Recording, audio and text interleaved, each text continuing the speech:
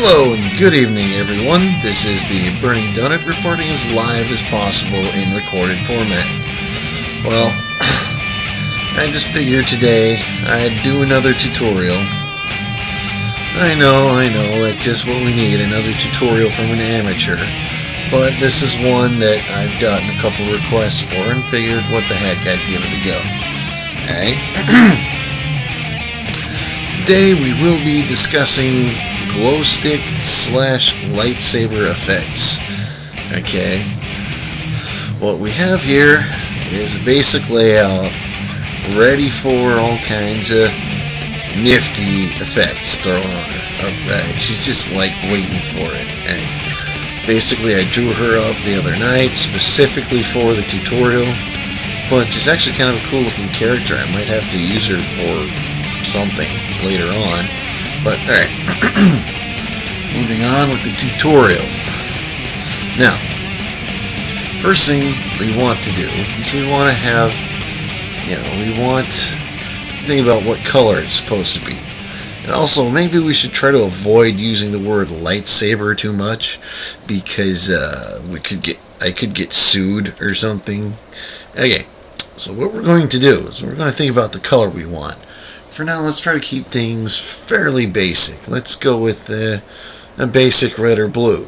Now, one thing I recommend doing, especially when you're dealing with anything involving weird colors, is when you go online, you come across a color or something you like, and this relates to more than just glowy effects. For instance, like, maybe you have a certain shade of white or a certain shade of black you want to use, but Photoshop doesn't regularly have it. What you do is you save the picture so that you can color sample it. And I'm going to do this here. Let's see here. Now, when you look at a lightsaber, what do you have?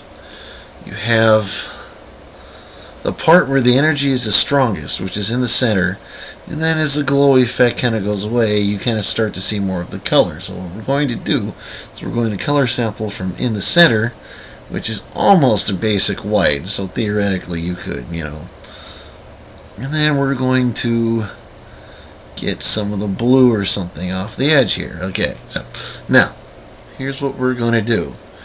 We're going to duplicate the layer that is basically this white blurch here. We're going to duplicate it. Let's go blade flat copy. Okay, we're going to leave that one white, and we're going to put the blue. We're going to put the blue. We'll go back down to the first blade layer, and we're going to put the blue on here. Now this is for just a regular standard lightsaber effect. Okay, we're going to put the blue down here, and we're going to make the, we're going to start seeing the upper layer again, and what we're going to do is we're going to leave that white. Okay, so what we're going to do with the white layer is we're going to go filter, blur, Gaussian blur, however you pronounce it, and it doesn't have to be huge or big or small, but there you go. And I just know that, since my screen capture hates gradients, this is going to look like crap. But it's amazingly simple. It really is. Okay? Now, the thing is, a glow stick and a lightsaber both have different properties about how they glow. Remember, I said with a lightsaber, the center is going to be white, but as you can see, a glow stick, basically the center is, ultimately the color of the stick. So what we're going to do, and one of the reasons you do the color sampling with the glow sticks is because really a lot of times it's the color that causes the glowy effect. Especially when you keep track of like what the color of the backgrounds are and stuff. So to get the more glow sticky like effect, we're going to go back to the blade layer. Okay, we're going to take and we're going to put down some of the blue from the glow stick. Okay, now we're going to take and duplicate that layer, duplicate layer, blade flat copy, and then again we're going to go Gaussian blur, and there you go. Okay, and like I said, you know, remember with the, and again this is going to look like crap because of the way that there's more you can do after this. Okay, there's to get some nifty effects going on. Okay, what we're going to do is we're going to go add some highlights, you know, and this is some stuff that, you know, even Photoshoppers will think is cool, because like this lightsaber effect thingy here is cool, but anyone who really knows how to use Photoshop is going to know how you did it. So what we're going to do is we're going to stay with the color of the blade, and we're going to add some highlights, you know, because the light is going to be reflecting off of her. Part of the reason I chose to use a dark color is because darker colors are a lot easier to highlight than light colors. Alright, let's say there's maybe a little bit of light reflecting on her hip here.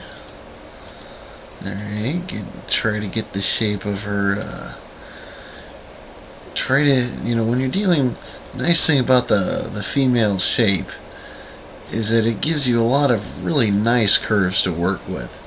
Alright, we're going to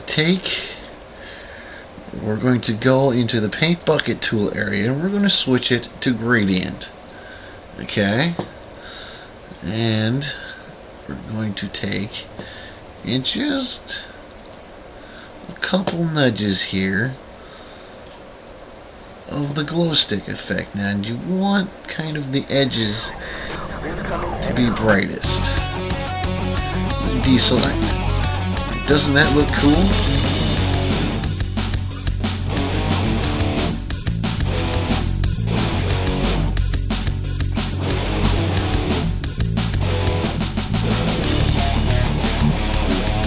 Like I said, this is gonna look like crap because of my screen capture and stuff. Now, if you want even more effects, another cool thing to do is you make a new layer. Honestly, everything I did there, I really should have had on a new layer. You just use your pencil tool, like, let's see, along her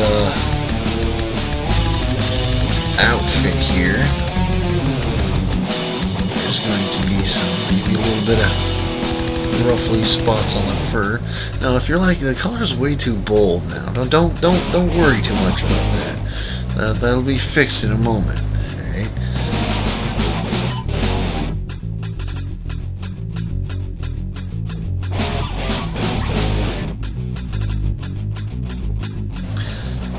And we're going to duplicate. We're going to take the upper layer and we're going to go filter, blur, Gaussian blur.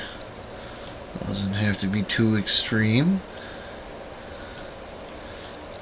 A lot of it's pretty light, and we're going to go, now remember, like you said, the colors are pretty bold. We go to the lower layer and we lower its opacity just enough. There. Like I said, the freaking screen capture is going to make this look like crap. I mean, it really does look cool, but the screen capture is just going to mess with it so much. And what you have here is a character with very minimal effort, looking really cool and really professional. And that is how you get a nice glow sticky, lightsabery, plasma blade-esque effect. I'm the governor of the West Coast. and I got to go. There's a robot revolution, so we got to go. Let me tell you something, I'm totally serious about this.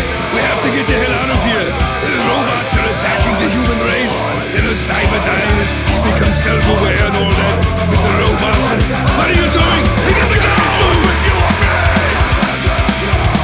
This is some security! Want to live my life for me? Why can't they just let me be?